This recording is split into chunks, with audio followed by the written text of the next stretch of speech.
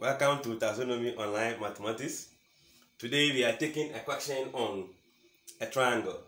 And if you can see, these are examples of scalene triangle. All the sides are different. And the first one have two of the sides giving an angle provided. So to use, we know we don't have a height here. So half base and height cannot work. We have the angle. We can relabel the sides to be A, B, C. We know that A will face this angle and B is also facing what? This angle, and C is facing here. So the moment we have two of the sides inclined to provide the angle of the side that we're not giving, then the area is just half AB sine C. The C is this side, which is having its angle as 30. The A and B are just the sides provided. So this is going to be half A, which could be our 8 centimeter, B 7 centimeter, and sine C, which is now 30 degrees. So fast forward, we know half of this will give us 4. 4 times this will give us 28 centimeters squared times whatever this angle will give us. We can use calculator for that. We can also use our palm, whereby the palm is having an empty square root over 2. Then the fingers starting from here is 0, 30, 45, 60, 90. So if I stand on this is 0, so 30. If I stand on angle 30, I am going to count the finger below the angle. And I have only one finger. So it means the empty square root will take what? 1. So square root of 1 is 1 over 2. Meaning that sine 30 is just half. And half of 28, I believe, is what? 14 centimeter square.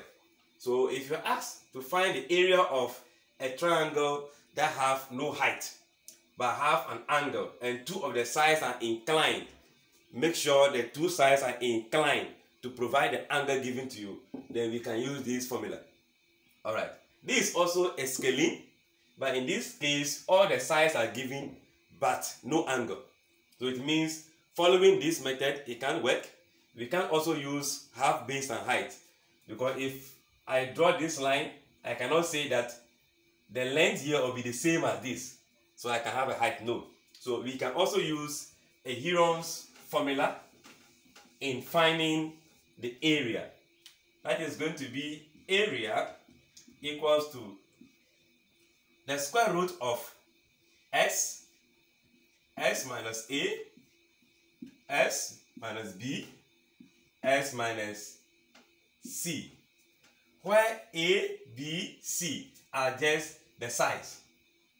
So you can have a, b, c as 22, 120, and 122.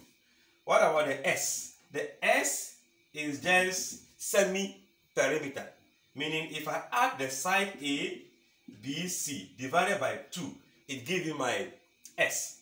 So here I'll be having 22 plus 120 plus 122, all this divided by what?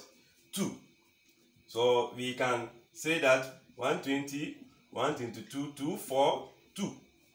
Then we add our 22 to be 4, 6, 2. So it means we are going to have 264 divided by 2.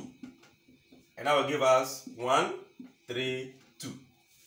So it means that this s is going to be 132. So everywhere I see s, I substitute 132. When I see A, 22, B, 120, C, and a half word, 122.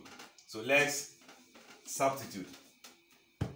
So your area is still going to be the root of s, 132, s, 132 minus A, 22, 132 minus 120, 132 minus what? 122. So this is what we are going to have.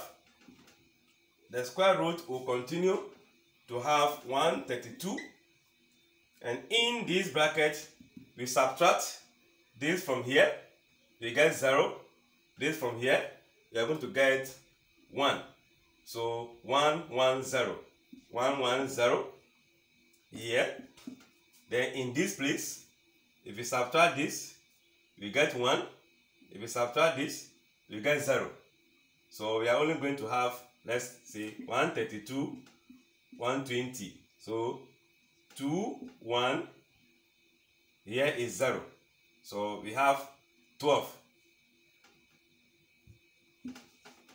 So this is going to be 12 times, this is also going to be 132, 122, 0, 1, 0. So that also gives us what? 10. So from this, we have this, we have this, we have this. So 10, 12. We can see that this is also 10 and 11.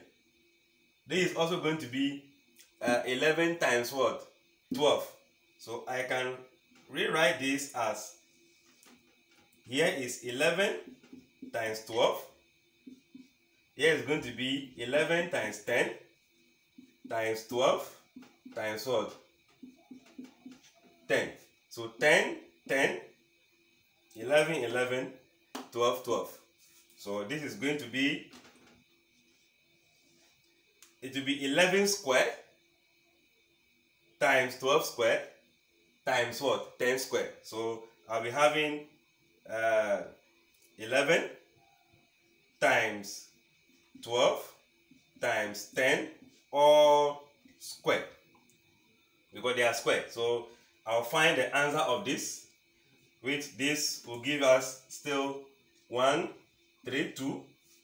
If you multiply this, then 132 times 10 will give us this. So I'll be having, let me continue from here, the square root of 1320 all squared. And we know that this square will cancel the square root. So the answer is nothing but 1320 meter squared. So if you were given the triangle and all the sides are given to you and it is a scalene triangle, this is the formula we use. We use Heron's formula. We use Heron's formula to find the area of a scalene triangle. Alright, so if you like this video and you want more of these videos, please subscribe to my YouTube channel, Taxonomy Online Mathematics. Same on Facebook and TikTok, say Tazo, so that you'll be able to have access to all my videos. Share with friends that you think need it, so that I'll see you in the next episode. Thank you very much and God bless you.